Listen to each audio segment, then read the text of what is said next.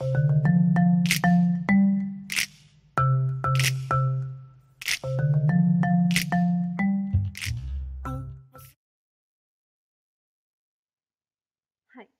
In this video, let's see the beautiful math behind Carnatic music. We have 72 melakartha ragas. You might have heard about it. We call it a Sampurna raga or Janaka raga. How this number 72 came? Basically, we have 7 swaras, right? What are those? Sa, re, ga, ma, pa, dha, ni. And if you see here, it follows an order. Re is higher than sa, ga is higher than re, ma is higher than ga, and so on. So we are going to arrange this in order by following certain rules. Let's see that.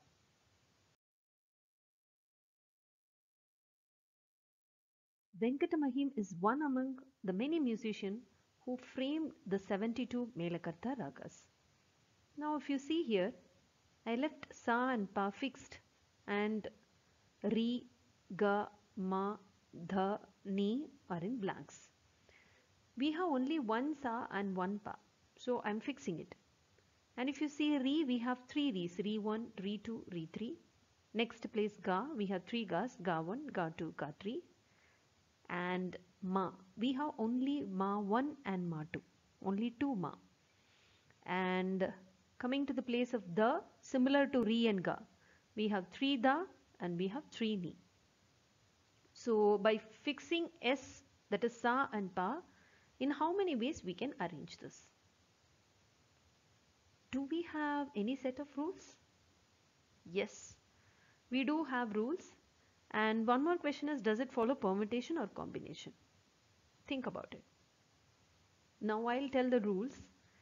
First thing is, it should contain all notes. That is, I should not leave anything blank here. I should fill these blanks. And the second one, it should be in order. That is, after sa, a re only should come. It can be re 1, re 2, re 3. But after sa, re only should come, and then after re, ga should come. Should follow the order.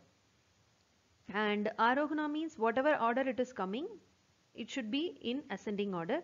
And avarohana is just the reverse of it. So don't worry about avarohana now.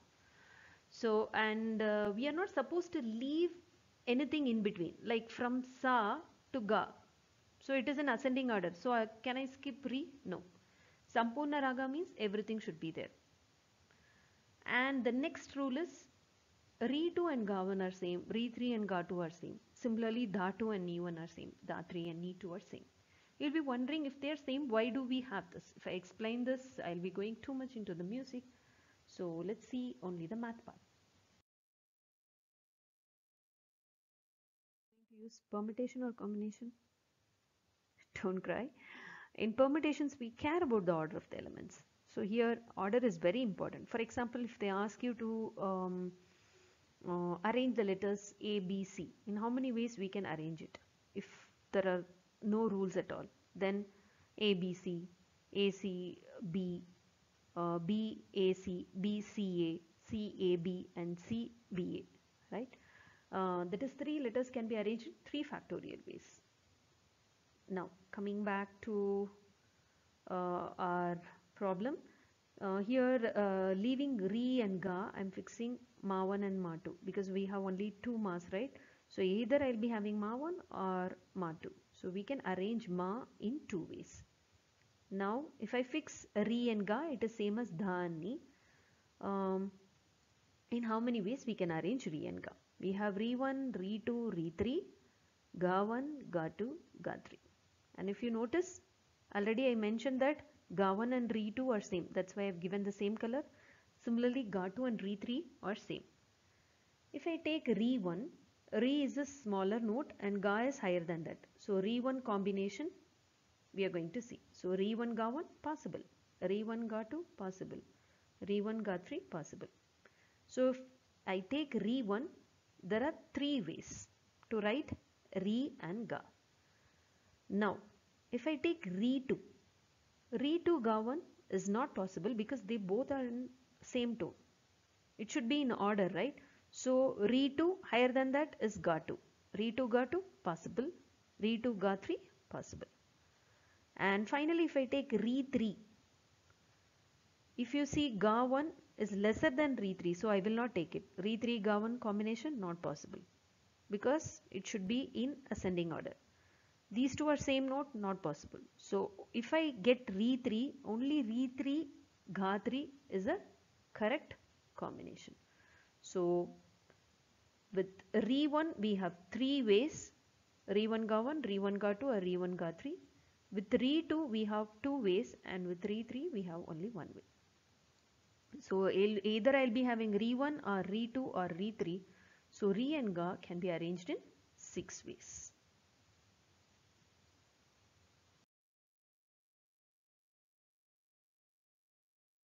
So far we have seen M can be arranged in 2 ways. Re and Ga can be arranged in 6 ways. Similarly, Da and Ni can be arranged in 6 ways. So we can arrange in 2 into 6 into 6, that is 72 ways according to the given conditions. They have given the rules. And in case if they simply ask us to arrange without any rules, how many ways we can arrange it? Think about it.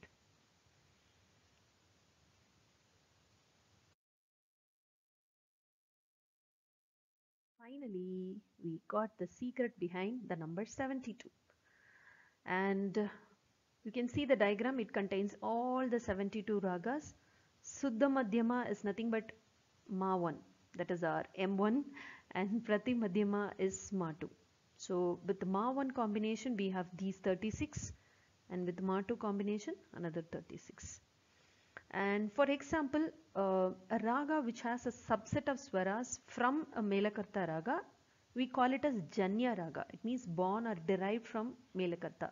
So melakartha raga is a superset, and the one that is derived from that is, we call it a subset. For example, if you see the Mohanam raga, I think the first varnam is Mohanam, right? So if you see the notation Sari Gapadasa, if you see Re 2, Ga 3, Da 2, etc. So Avrogna is right, same, reverse. Sa, da, pa, gha, ri, sa. We have written it in reverse order, that's it. It is derived from the Melakatha Raga, Hari Kambuji. I've written Hari Kambuji, it's okay. Hari Kambuji is here. And if you see the notation, Sa, Ri 2, Ga 3, Ma 1, Pa, Da 2, Ni 2, Sa. If you see here, Ma and Ni is missing in the Mohana Raham. So the beauty of this 72 Melakartha is Sampurna, like all the notations, all the swaras will be there.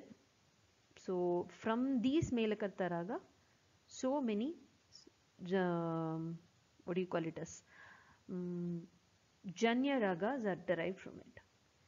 Thank you.